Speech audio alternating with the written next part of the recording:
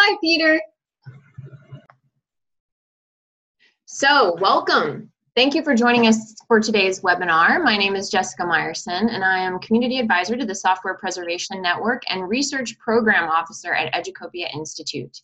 This is the continuation of our 7-part series of webinars exploring the Fair Use Code and other legal tools for software preservation, co-hosted by the Association of Research Libraries and the Software Preservation Network.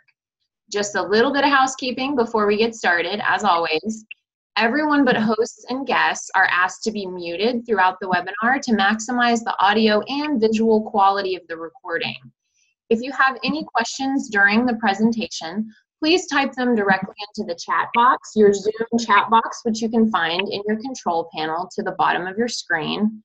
I'll bring those questions up during the presentation, during the Q&A section of the presentation, where we'll have time to field and discuss in a little more detail. Every episode in this series is being recorded. It will be transcribed and posted to the SPIN website, freely available for all. And today we are presenting episode 5, Understanding the Anti-Circumvention Rules and Preservation Exemptions, a discussion with members of the Code of Best Practices research team and our esteemed guests, including Jonathan Band from Policy Bandwidth. Jonathan Band is a copyright expert and counsel to the Library Copyright Alliance. In this role, among other work, he's participated in the Copyright Office's 1201 rulemaking process, including submitting requests for exemptions and testifying to the need for particular exemptions supported by the library community. We also have Kendra Albert with us today, Clinical Instructional Fellow at the Cyberlaw Clinic and lecturer on law at Harvard Law School. They fought for and successfully received exemptions for video game preservation with the Electronic Frontier Foundation in 2015 and for software preservation on behalf of the Software Preservation Network in 2018. Lyndsey Jane Moulds is also with us today, software curator at Rhizome, a digital art nonprofit founded in 1996. Lyndsey works to preserve software and restage legacy pieces of net art at Rhizome. She also manages the software collection in computer environments with a focus on browsers and other web-related programs. And then finally today, your research leads and facilitators for this episode are Krista Cox, Director of the Public Policy Initiatives at the Association of Research Libraries, and joined by Peter Jaszi, Professor Emeritus at American University Washington School of Law. Professor Jaszi is one of the originators of the Fair Use Best Practices movement and is a co-author of the Software Preservation Code of Best Practices for Fair Use, along with Krista, Pat Ofterheide, who's also on the call today, and Brandon Butler, who's also joining us on the call. So in this 5th episode, Krista, Peter, Jonathan, Kendra, and Lyndsey will discuss what the DMCA anti-circumvention provisions are and how they relate to copyright, fair use, and the code, as well as how the triennial exemption rulemaking works and the exemption that's been obtained for software preservation. They will also discuss how to apply the exemption to your own practice. And with that, I'll hand it over to Krista. Great, thank you so much, Jessica. So today we're going to talk about the DMCA and anti-circumvention provisions because in the course of interviewing all the practitioners that were gracious enough to share their expertise with us, they raised concerns that even if fair use applied, technological protection measures could prevent them from doing their work. And technological protection measures became an issue because in 1998, the Digital Millennium Copyright Act passed, and the DMCA, as it's known, was intended to implement the 2 WIPO copyright treaties, the WIPO Internet treaties, the WIPO Copyright Treaty, and the WIPO Performances and Phonograms Treaty. And I mean, it's widely known that the Digital Millennium Copyright Act went farther than what was required under the WIPO Internet treaties, but nevertheless, it is part of our law and something that raises a lot of concerns for practitioners that are trying to break technological protection measures, which are basically like digital locks around things that are available digitally. So it could be a digital lock on a book, a digital book, or it could be something that is part of technology that's embedded, software that's embedded in our everyday technologies like Alexa and Google Home, or in cars and that sort of thing today. So these digital locks were intended to prevent piracy and the kind of help cabin in any piracy that could occur on the internet, which could proliferate very quickly. But at the same time, I think that in 1998, we didn't realize how much technology would be embedded in these everyday things that we use, and didn't know what kind of harms these provisions would have. And these anti-circumvention provisions have been interpreted, at least by some courts, to be a separate and independent cause of action. So it doesn't require any underlying copyright violation in order to violate Section 1201 of the Digital Millennium Copyright Act on anti-circumvention. While the DMCA did provide a closed list of exceptions to those anti-circumvention provisions, a lot of them today are seen as being kind of useless. So there is a exemption for libraries for purposes of acquisition. So you can break the digital lock in order to determine whether you need to acquire an item. But practically speaking, in the marketplace, that hasn't really been needed, and it's not very useful for all the types of things that cultural heritage institutions want to do. Another example is there's an exemption for security research, but people have criticized that because it doesn't address another law that people are concerned about. So they said, well, even if we can circumvent it for purposes of the DMCA, we might be in violation of the Computer Fraud and Abuse Act. So the Section 1201 has been criticized for being a little bit out of date. Fortunately, there is a provision in there that allows for a 3-year rulemaking cycle. So every 3 years, the Copyright Office undergoes this rulemaking cycle in which people who want to use a particular exemption to circumvent a TPM can go to the Copyright Office and ask for a new exemption.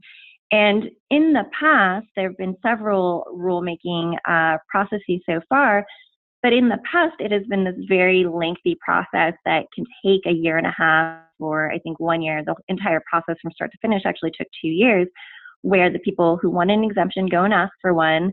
You put together this dossier of information of why you need to do this, and what the harms would be if you're not able to do it. Then if someone wants to oppose it, or a right holder wants to oppose it, they can say, well, we don't think this exemption is too broad. We don't think this exemption is necessary.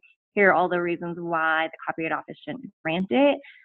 There is also a hearing in which people can testify and say, no, we really need it, or right holders can say, no, it's just this long process.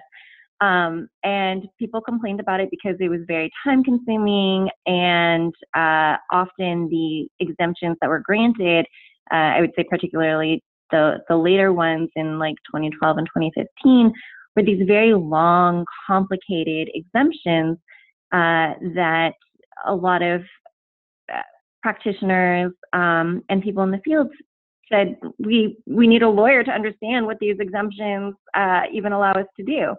And so the Copyright Office did a study of 1201, and I think that in the last rulemaking cycle really did improve the process, allowed for a streamlined process for people petitioning to renew an exemption that already exists. The streamlined process only applied for exemptions that existed, even if you wanted a related one that was treated as a new exemption. But I think overall, people were said that process worked a lot better than the old process. And one thing that I want to mention about these exemptions before I get any farther is to remind people that this isn't an exemption just to do something that you want to do.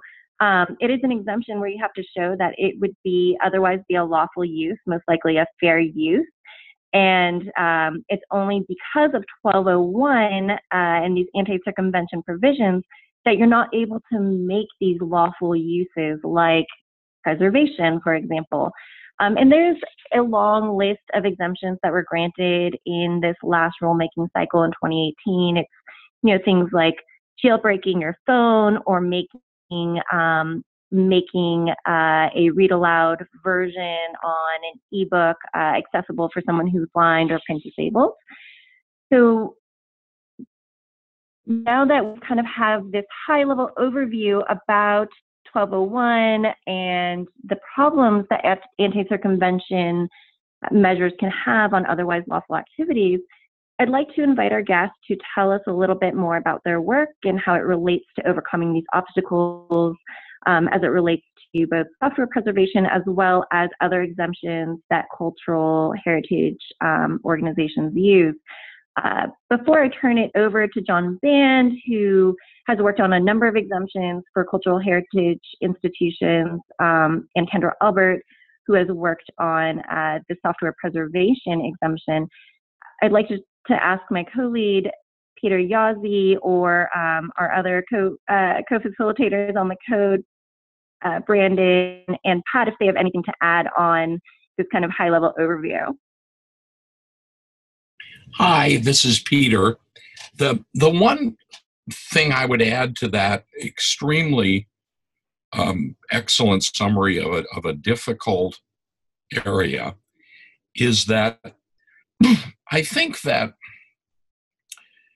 over time, the process, the exception rulemaking process that Krista has described, however frustrating and however time-consuming, and recently, thanks to some rules changes, it's gotten at least marginally less frustrating and less time-consuming. But however frustrating and time-consuming, it has, over the years from the time of the DMCA onward, proved to be, on the whole, worth taking part in. The institutional response, which has been primarily and in the first instance from the Copyright Office, which conducts the inquiries and holds the hearings and issues the rules to which Krista referred, has been, all things considered, a lot more positive and sympathetic than I would have did predict 20 years ago. So it's not a perfect system. I think we would do well to be without it. And perhaps someday we actually will be able to shed it or to modify it substantially. But I think the record over a couple of decades shows that in the absence of anything better, it's a system worth trying to engage with and work within.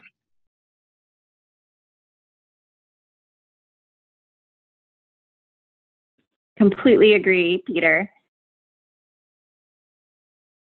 So since I'm not hearing anything from Pat or Brandon, that was a great summary. That's terrific. Thank you. So Jessica, I think we can turn it over now to Jonathan Band, who can talk about exemptions for cultural heritage institutions and his work on this throughout the years. Excellent. Yeah, thank you. Jonathan? Sure. Thank you very much. So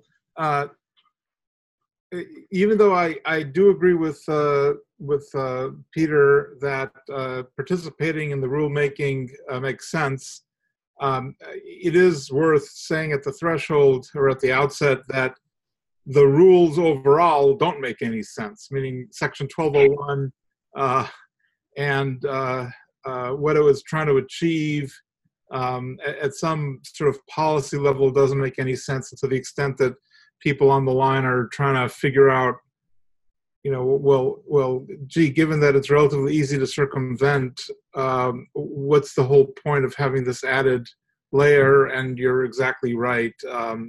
As a practical matter, it really doesn't make a lot of sense, and it does simply put in an additional sort of bureaucratic layer that makes preservation activities and other kind of lawful activities more difficult, and without in any way diminishing infringement as a practical matter. But putting all that aside, let's just talk about the world as it is, as opposed to the world we want to live in. With respect to I've been involved in these exemptions since the very beginning, and one of the early issues that the libraries and other educational institutions were really worried about was the circumvention of technological protections on DVDs. As all of you know, including film clips is sort of a critical piece of education now, certainly at college, but also in K-12. We're moving towards a world where you need to have media literacy, and you need to know, the texts that we all read are not just books anymore, but films. And the ability to include films in classes was there's a pedagogic necessity to doing so. In the old days, it was relatively easy. You would be able to put together you would splice together clips from a video clips, and so you would be able to show sort of like a clip you'd be able to have all these clips on a tape, and you'd be able to go forward. And then you could even burn CDs. But once you started having Section 1201, and you'd have technological protections on the DVDs, and then the circumvention of the technological protections was unlawful, then all of a sudden it becomes difficult. And so it was very, very early on, it was obvious, it was evident that you needed to be able to circumvent the technological protection on the DVD, which was called CSS, Content Scrambling System, in order to put together a compilation of clips to use in a classroom. Now, of course, very quickly, there was technologies such as DCSS, which allow, DECSS, which allow you to circumvent the technological protection. So again, it was easy to break the law, the digital lock. But again, people wanted to do it lawfully, especially if they were going to be teaching in a classroom. And so I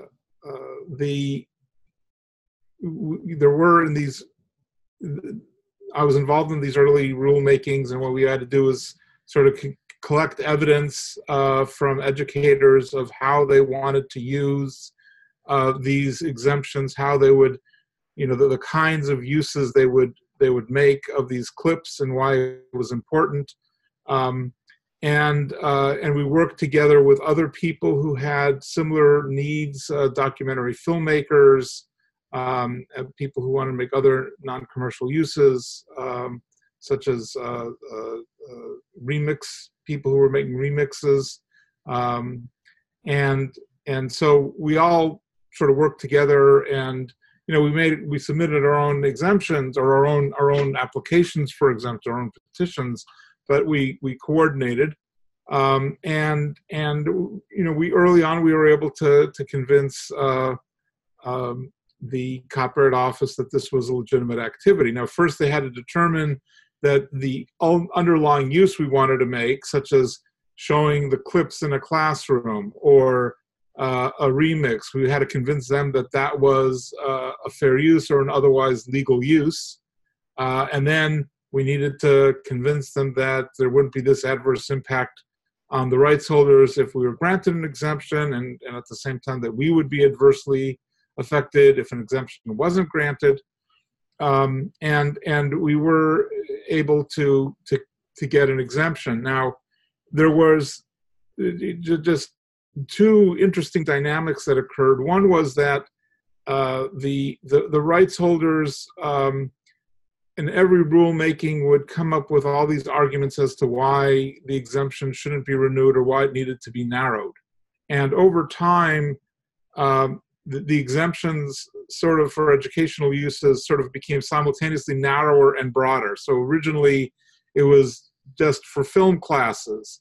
Then it was for all college classes. Then we were able to get, K-12, but again, originally with K-12, it was instructors. Then we were able to get students. So we were able to broaden the kinds of people who could use the exemptions. At the same time, all sorts of other roadblock, the rights holders were able to claw back various aspects of these exemptions. And so there was this whole issue about quality, that you needed to be able to demonstrate that you needed to use the high quality that was only available if you circumvent a technological protection, as opposed to using screen capture. And also they made it clear that you had to use short clips, and so arguably you could use longer clips under fair use or under Section 110(1), but there was this narrowing. And also just the number of words in the exemptions kept on getting longer and longer, and so it was harder and harder for someone to understand the exemptions. But now the way it's ended up is having this the streamlined process that Krista alluded to, where if you just want to renew the exemption, you don't have to sort of present all the new evidence. You don't have to reinvent the wheel. That has been enormously helpful. And also in this last rulemaking, the Copyright Office has tried to make the exemptions themselves a little less verbose and a little easier to understand. But they're still far more complex than they need to be, and far more difficult to understand. And they have far more caveats and limitations in them. I just briefly want to talk about two other, one other dynamic, and then a couple of the other exemptions. The dynamic that this process has sort of brought out is there's a very surreal quality to the exemption, the rulemaking, where the rights holders, you get the sense they feel that they need to oppose for the sake of opposing, and they end up making sometimes really silly arguments. So the silliest was, we were arguing about why we needed to circumvent a technological protection measure, such as CSS on a DVD in order to assemble the clips to show in a classroom. And the MPAA basically said, well, you don't need to circumvent a technological protection. You can just engage in camcording. You can just point your camcorder at a high definition screen and you can copy everything you need. Now, this is at the same time that they were running around the country, running around the world, getting all these anti-camcording laws passed. But they did a demonstration to show how easy it was to camcord really good images off of a high definition television. So again, it made on the one hand, they're saying it's illegal to do that. On the other hand, they're saying, no, you educators, you go ahead and do it. On the third hand, they're basically, if what they were saying was true, that it is so easy to get good quality simply by pointing a camcorder or an HD TV, then why are we going through this whole exercise at all? Meaning, why are they putting technological protections on if it is really the quality is just as good? And of course, we showed them that convinced the Copyright Office that the quality wasn't as good. But again, there is this kind of bizarre dynamic where the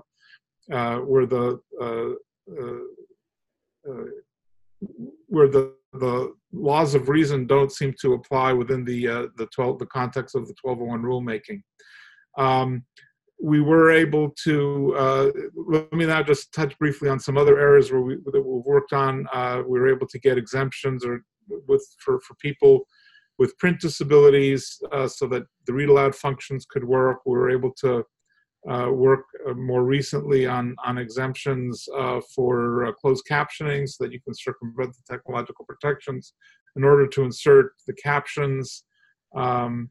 And that was something where we were working with the disability services organizations, and then also areas relating to software preservation. And this is where I pass the baton off to Kendra.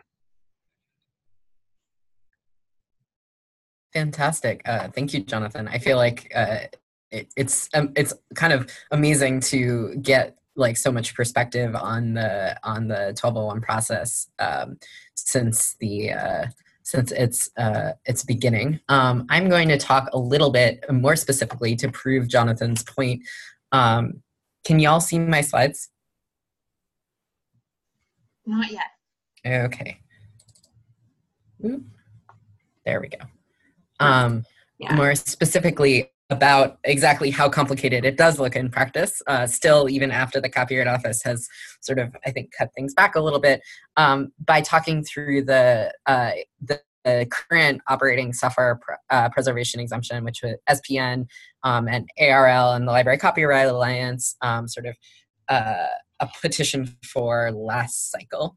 And this, the information I'm about to present is also sort of available to you through the preservationist guide that SPN and the Cyberlaw clinic where I work released, which sort of walks through, and I won't claim that it's like totally friendly for folks who are not lawyers, but as friendly as we could make it, walks through how this works. But I'm going to go through that in more detail, and then I'm happy to sort of answer questions. What you'll see along the way is that it very much corresponds to what Jonathan was talking about, which is that there's a lot of sort of a little bit of intricacy here.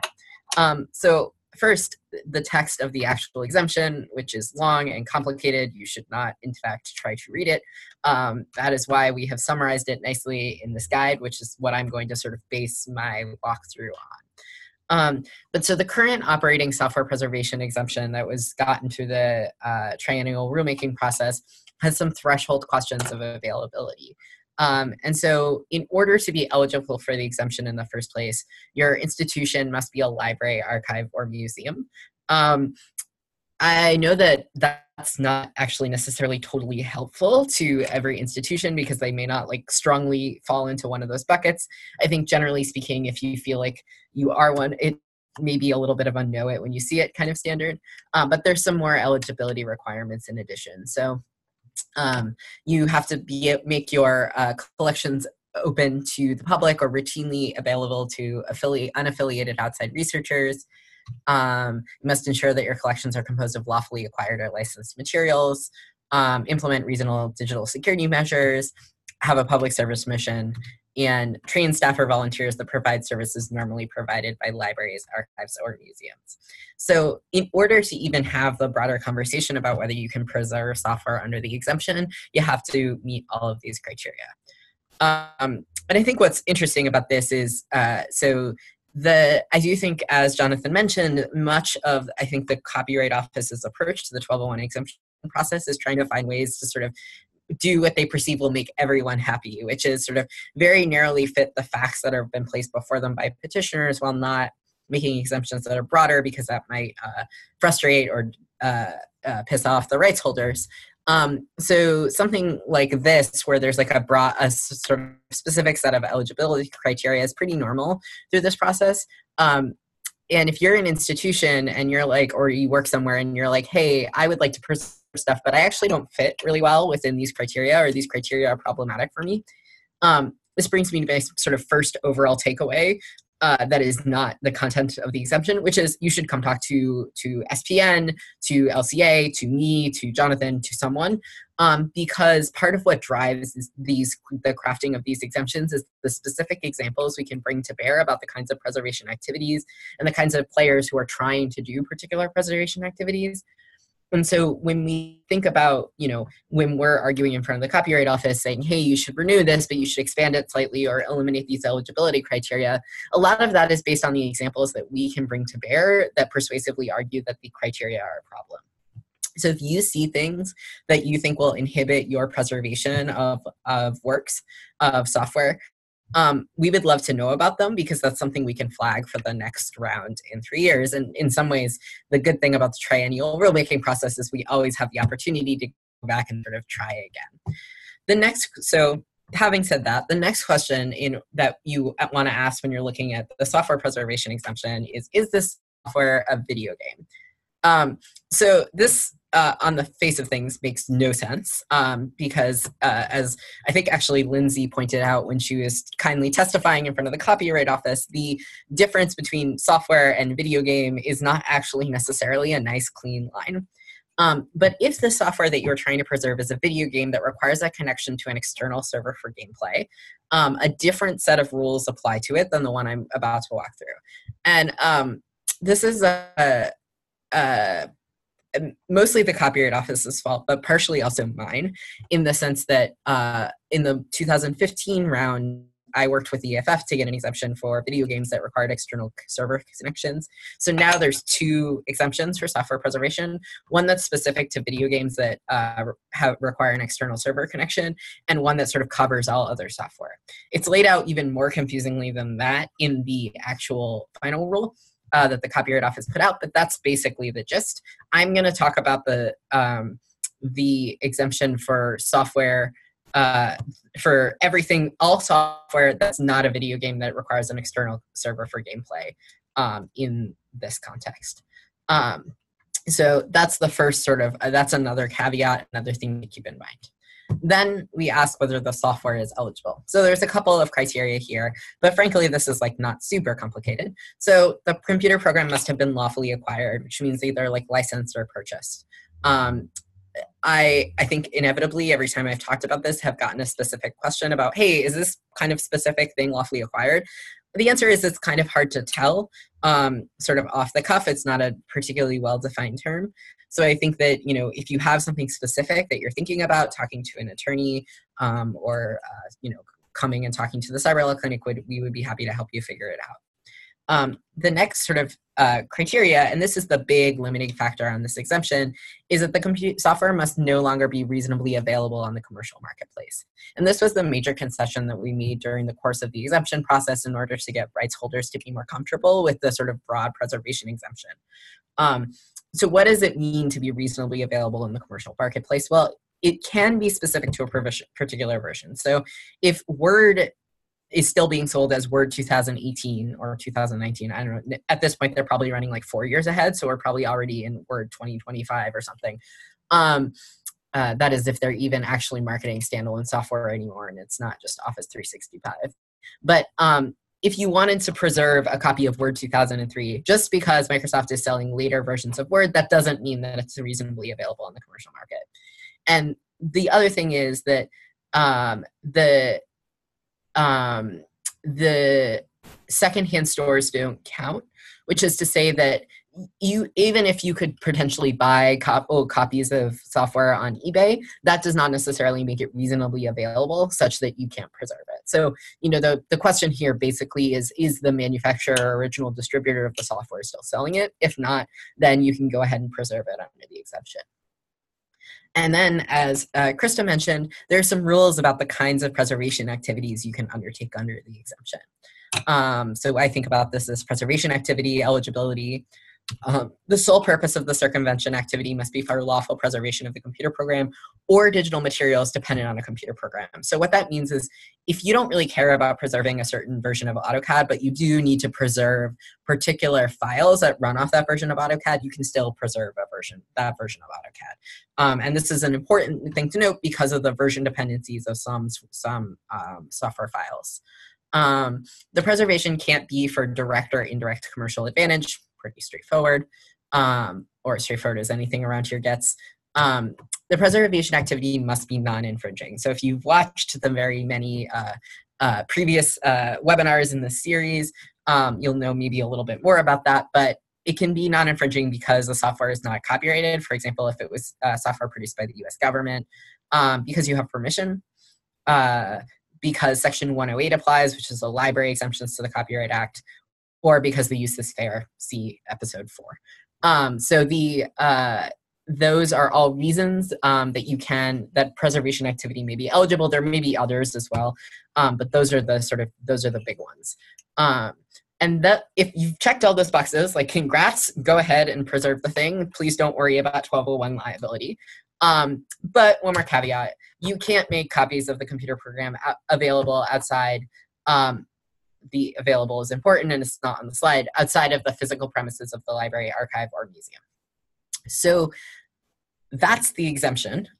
Again, if I've sped through it too fast and you're a little bit confused, fair enough. All of what I've just said is in the Preservationist Guide, which is on the SPM website.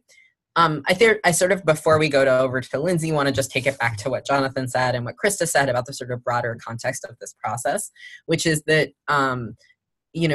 1201, I don't think folks were really thinking about the concerns of software preservationists when they were drafting 1201 as a response to the US's copyright obligations. And so in some ways, like, 1201 has never been a particularly good fit for the needs of lots of folks, but software preservationists specifically. And so when and the Copyright Office, I think, understands that. I do think, frankly, people associated with, like, galleries, libraries, archives, museums, like GLAM, cultural heritage institutions, tend to be the kinds of folks that the Copyright Office sort of thinks that the 1201 exemption process is for. But nonetheless, you see that you get these really complicated exemptions that can be hard to sort of navigate and fall into. And the best way we have, until, something like Congress amends the statute, to sort of get y'all who preserve work more latitude in this space, is providing really good examples of what the kinds of harms that are coming about, or the kinds of preservation projects that aren't possible because the exemption is narrow. So that brings me to sort of how you can help, which is that if this is something that affects your day-to-day work and you're interested in talking more, or you use the exemption as part of your practice, we would love to hear about it. There's a use form, which I think we can send out in the sort of background materials, or you can always just straight up email me, and I'll make sure that the right folks within SPN or the right folks who are involved in sort of later exemptions find out about it. Because what we're interested in doing is making sure that, we can use the facts on the ground to get as much latitude for software preservation as possible. So I think that's all for me. I'm happy to answer any questions, and you can always email me or follow up with me. Although I have not been doing the 1201 process as long as Jonathan, I've done a 1201 across a variety of contexts, including for computer security researchers. So it's a lot of what I do on a day-to-day basis, and I'm always happy to talk about it more. Thank you so much, Kendra. Huge thanks to Kendra and Jonathan. If you have questions for the two of them, I saw Melissa provided a question, which we've added to the queue. Please do continue to type them into the chat, because we're keeping track of them in one list, and we'll come back to them for the Q&A. So I'll hand it off to Lyndsey for now. Hi, Jessica, would you mind sharing my slides for me through the Educopia Institute Zoom, or how should I do this? Okay, awesome. Let me go ahead and exit full screen. Okay, amazing. Thank you so much. My name is Lyndsey Moulds, and I work at Rhizome. I participated by testifying in the 1201 exemption hearings last year, but other than that, I am mostly a practitioner, so I'm going to just share some of my experiences working with archiving born digital materials. There are some ways in which the exemption totally applies to us, and some ways in which it doesn't, which I'll get into a little bit. But mostly I just sort of wanted to give you an overview of what Rhizome does and why we sort of wrestle with, like, fair use, and sort of also how a lot of discussion around fair use doesn't really quite describe exactly what we do. So I could have the next slide. I don't know what the best way to, oh shoot, I can start my video too. It's not going to be high quality, but I'll try. Okay, so Rhizome actually started as a community-based mailing list, which was founded by an artist named Mark Tribe in 1996, and we've been pretty distributed, but New York has been where we've been located since the beginning. we're actually located on premises at the New Museum, which is a contemporary art museum in New York, and we're an affiliate of the New Museum. So we currently work out of New Ink, which is the New Museum's incubator and co-working space. So we have an artistic program that promotes born digital art projects and also organizes exhibitions. And we currently have an exhibition up in the New Museum lobby called The Art Happens Here. But we don't actually usually have a physical gallery space. So generally speaking, our exhibitions are online. Yeah, great. In addition to online exhibitions and an editorial program, we've also had an online archive of born digital art called the Art Base online since 1999. And we also have a digital preservation program that builds in-house software tools to support preservation activities. So a lot of times we're working with sort of applying for grants or working in spaces where we're working alongside other museums whose curation and archival practices are built for physical objects, which, as we know, are really difficult to extend to digital practices. So a lot of times we're working with things that are produced, distributed, or consumed via app interfaces or the web. And that's why Rhizome refers to these things as like born digital. So if you hear me saying born digital, that's kind of our terminology for things that were born on the internet and for the internet. So this next slide is an example of that, which is Amalia Ullman's Excellences and Perfections, which was, it's a series of Instagram posts, and it actually consists, it's like an Instagram performance. So I think of this as like a time-based performance. It's not just the pictures that make it, it's actually the fact that it was embedded in the Instagram platform and playing out over time. So to some degree, when we say, I want to preserve this piece of art, you're actually preserving parts of the Instagram platform and brand and layout as it existed in that moment. So we're not just documenting the work of artists specifically, but also the surrounding fabric of these websites and platforms. Thanks. Since the late 2000s, like Rhizome has moved away from simply just like accessioning all of the works into our archive to trying to continue to ensure public access to functional historical artworks. And we really want to develop new ways to archive and contextualize this artwork so that people can continue to appreciate it. And over the last 3 years in particular, we sort of shifted our focus to developing new preservation tools and strategies for reperformance. And a lot of institutions have put work into file preservation, file integrity, long-term storage solutions for digital artifacts. There are probably a lot of people on this call who have expertise in that area. That's not really something we're interested in as an institution. We're not imaging hard drives. I'm not running file integrity checks every hour. What I really want to do is make it possible to access as many works as possible for as long as possible in a manner that's authentic to the intent of these works. So I want to support the performative qualities of artwork on the internet. I want people to be able to see, what the artist intended when they made this work in 1999. And that's where things get kind of difficult. So I'm going to try and show you this video. Jessica, okay, if that doesn't work, can you try advancing to the next one and see if you can play the one on that? Okay, can you play that one? Yay! So this is a video, it might be really tiny. It's a piece called Scroll Bar Composition, and it's basically like a big HTML page that has a bunch of sort of mini, is that the right? I think that's not the right video. I think I shared the wrong video, I'm sorry. Oh, that's form art. Okay, that still kind of works. So there are a lot of pieces from this period in the web that use elements of the browser in a really specific way. So things like buttons, radio buttons, scroll bars actually constitute parts of the artwork formally. And so if you view these pieces in a modern browser, the scroll bars, the buttons, all of that stuff looks completely different.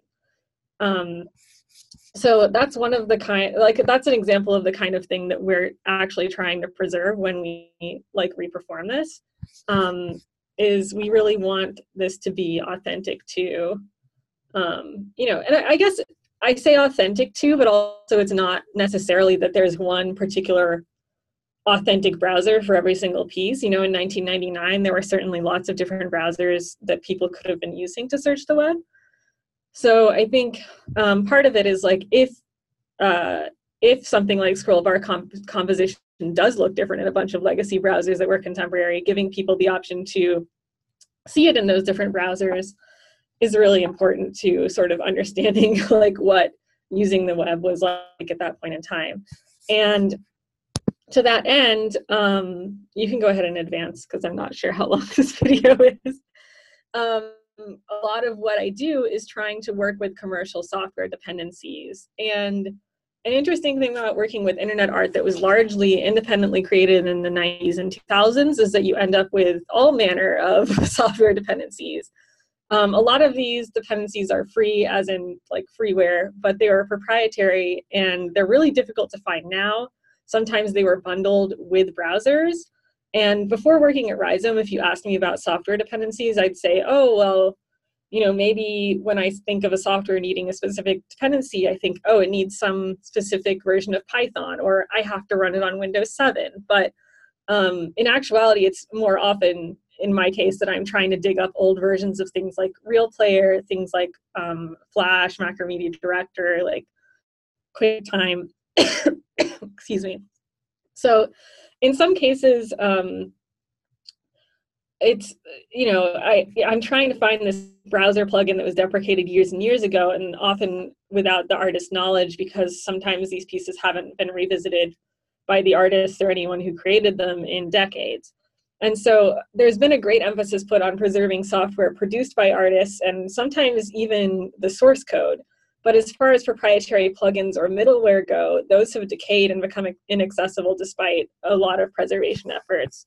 So something can be in pristine condition otherwise. Maybe someone made really fantastic like backups of all of their work and you know, all of the executables they created for various platforms. But if we can't actually get these dependencies from anywhere, you know, the work is not accessible. And so that's where TPM becomes a point of difficulty for us. Is, you know, it's not as if, you know, artists are bringing work to me like, oh, I put DRM on this 10. That's not like a thing so much as the middleware software, the supporting software, the dependencies have some kind of TPM, or in most cases just sometimes require registration or something like that. And so we're really working to get all of these pieces together to create an environment that can support this artistic software. And so even if we totally have the rights, even if people, you know, we're really diligent about saving their own work and preserving it, there are all of these other factors with web-based works, especially in the late 90s and early 2000s, that are really sort of outside of, I guess, what people would think of as traditional like preservation in that regard. So some other challenges that Rhizome has are, you know, what kind of a memory institution is Rhizome? From that checklist that Kendra shared, like what do we, like where do we fit into that box? Some of them we tick off, some of them we like are, it's kind of amorphous, like when we apply for grants. Sometimes people say, oh, well, you're a library, not a museum. And sometimes people say, oh, you're a museum, not a library. And, you know, it's like, oh, well, we are located on the premises of a museum, but are we a museum? And yeah, so there's a little bit of a question of where we fit into the preservation landscape legally, but also like who are our peer institutions. And so that's something we're constantly sort of exploring as we preserve this work. And also just thinking about our mission as an institution of supporting born digital work, like what can we actually do to support artists when DIY software maintenance is out of reach for most private collectors? And this is something that was, sorry, sort of brought up in the hearings last year, but hasn't really been addressed by the code as far as I'm concerned, is that, you know, it's kind of sad, but like we see a lot of artists who go back to producing physical ready-mades or like some kind of project that has a physical aspect they can sell, because it's actually really difficult to sell digital-based works or born digital works to private collectors, because there's not really a good path for people outside of memory institutions to maintain this artwork. So right now, if you're a private collector and you buy one of these pieces from someone, and then, you know, it depends on flash, and then the flash breaks. This is a bad example because there's like, but like, you know what I mean? If something goes wrong and you need the help of expertise, and you might need a 1201 exemption sort of leeway to be able to fix this piece and keep it running, what do? Do you bring it back to a memory institution? It's not clear to us. We don't know how to advise people. We don't know how to advise artists about how to build a sustainable practice when people are saying, I really want to buy your work, but I have preservation concerns. And that's something where we're trying to figure out like what a path forward would look like. And again, it's another thing where we're not sure,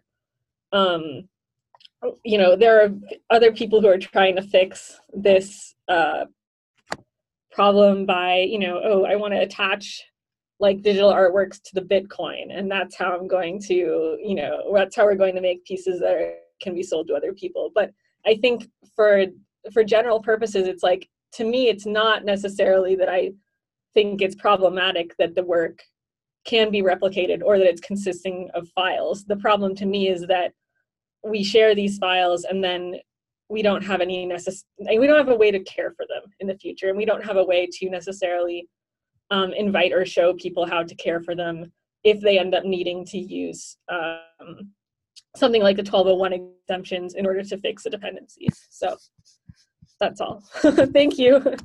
And yeah, no, that's incredible. And I want to make sure, because people definitely have questions for you, Kendra, and Jonathan today. I just want to make sure that we get to those. So with that in mind, Melissa made a comment right there at the end, Lyndsey, that you might be able to speak to, and then yeah, we'll get back to another question that Melissa had, which is thoughts on practical options for limits to premises, which, as Kendra described, is one of the limitations in the current software preservation exemption. Lyndsey, would you like to speak though quickly to Melissa's comment on the fact that for acquisition practices for museums and museum boards, you know, they struggle with the fiduciary duty for funds where the work is temporary, so things that can't be owned. This is just building on your point, but is there anything else you'd like to say?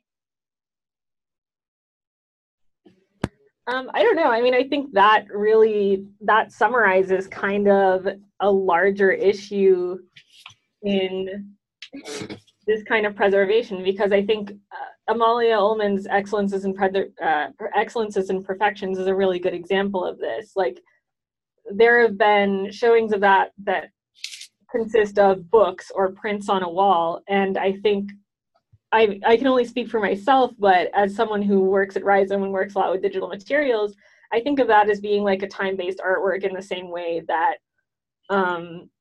you know, people who have like performance practices where you would go into a museum and see someone in a space doing some kind of like motion or movement or sustained performance. To me, it's more akin to that than it is to, you know, a series of photographs. And I think that that's something that a lot of institutions struggle with. I think it's something that there's not a lot of precedent for in terms of law and fair use. And yeah, I don't know what the answer is. I think trying to sort of, I don't know, like, yeah, it's kind of like the video game problem. It's like, will creating more definitions around these things actually help or hurt? And it's difficult. It's definitely difficult. That's a great response. Thank you so much, Lyndsey. And with that, we'll go back to one of our first questions. Melissa, this is also from you, so feel free to elaborate on this, but just thoughts on practical options for the limit to premises, which is in the current software preservation exemption. Kendra, would you like to take that one on first? Sure. So in my attempt to make things slightly more simple, I didn't include one of the words that is in the actual exemption, which is physical premises, which clarifies somewhat in a maybe not ideal way that the software has to be kept on the physical premise, not made available outside the physical premises of the library, archive, or museum. You know, I think we don't know much about what that means other than that. You know, and I'd be happy if there's particular scenarios they're thinking about, I'd be happy to talk about it more. You know, I do think that that's a real challenge, and I think a real problem for software that's primarily that software that people are preserving primarily for exactly the kind of stuff Lyndsey was talking about, which is the fact that it's a dependency for other works.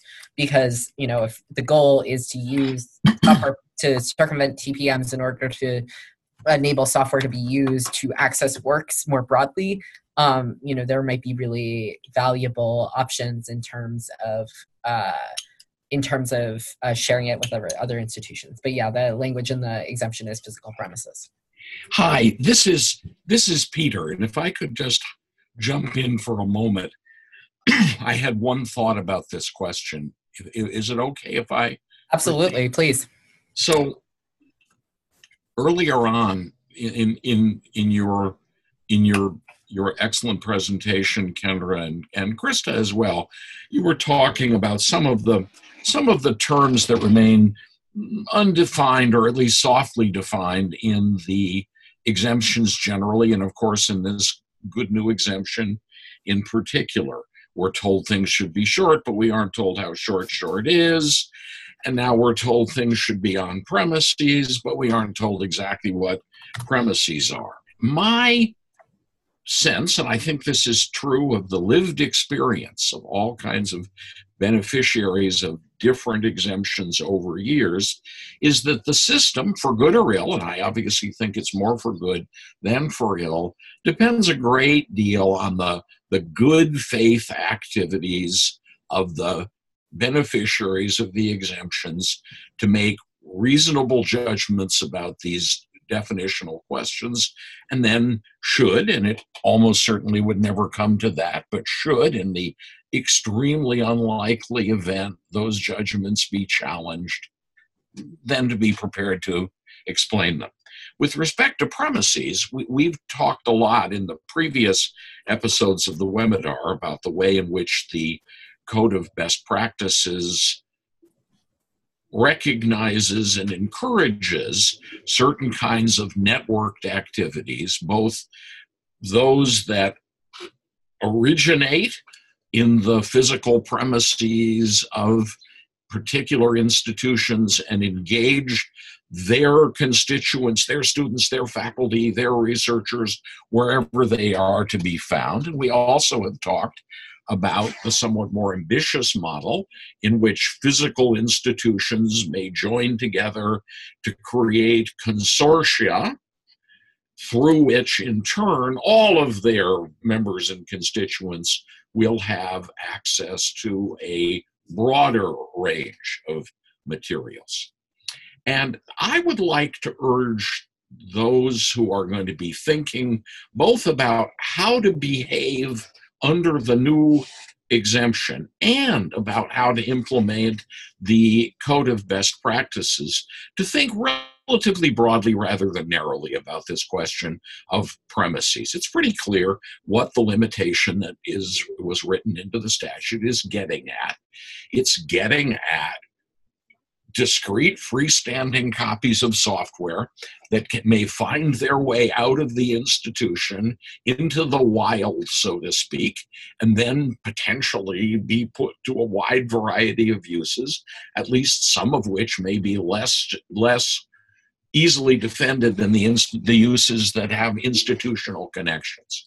But I must say that I would be and would be interested I would encourage the community to think about the possibility that uses on the premises does not any longer necessarily refer to uses which are wholly and entirely confined within a bricks and mortar space.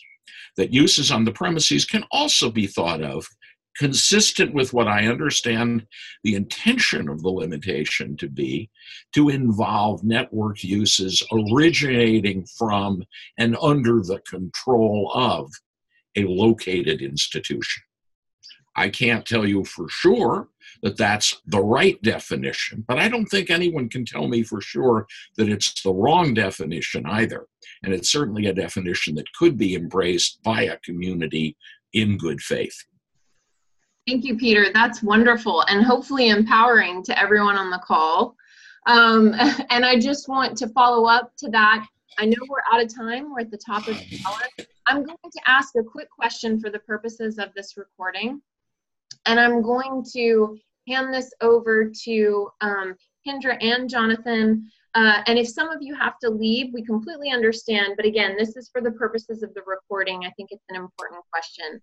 So given the current limitation of the software preservation exemption, as just described by Kendra and Peter, could you tell us a little bit about what a recommended expansion for the next round might look like and what the community needs to do, produce, or document to help support the expansion of a future round of triennial rulemaking?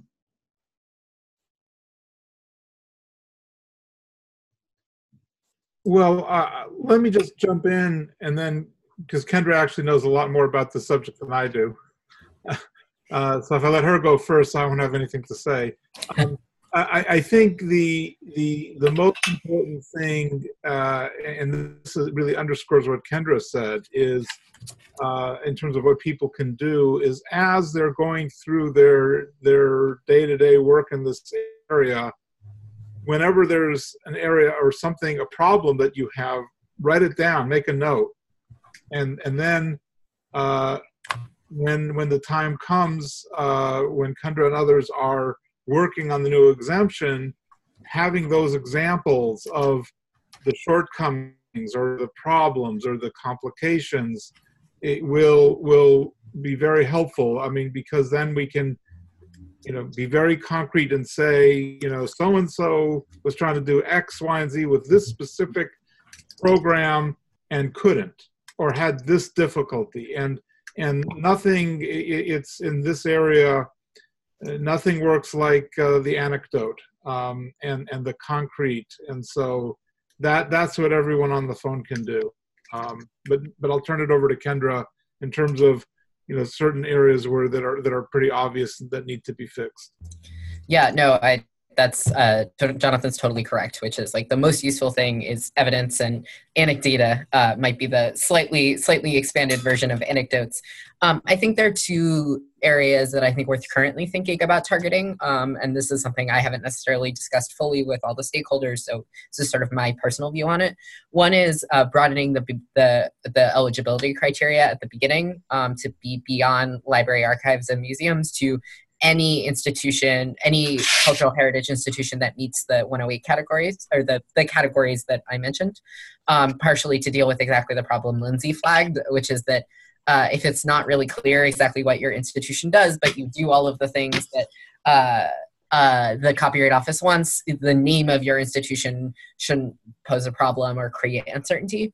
And the other thing is, as we've already talked about, probably broadening the premises language to more specifically reflect the understanding that Peter was emphasizing, which is sort of a control, either something like maybe a controlled lending model, or a sort of a access over on network, or access to copies that are controlled, and including that so that software can be more widely used without understanding that does not create significantly more risk of piracy than before. So I think those are the two areas that I currently sort of have on my list to target. But of course, if there are other things that the community keeps running into in terms of problems with the exemption, we're happy to sort of take up the banner and figure out where we can make changes. Thank you so much, Jonathan and Kendra. I just want to say huge thanks to all of our esteemed guests today. Jonathan, Kendra, Lyndsey, that was a very engaging set of presentations, and hopefully everyone walks away from today's webinar with a better understanding of the relationship between the exemption and the code. We so appreciate you all showing up and being here for the discussion today. And we say, you know, join us next week, same time, same place. We've got episode 6, making the code part of software preservation culture. So again, this question of community engagement and ownership is really paramount to the topic of next week's episode. And that will be featuring Gordon Quinn from Cardam Quinn Films and Lyndsey Weiramooney from OpenCourseWare at MIT. And next week's episode will be facilitated by Pat Ofterheide of American University and Peter Jaszi of the Washington School of Law at American University. So thanks again for joining us today. We hope to see all of you next time. Have a lovely day.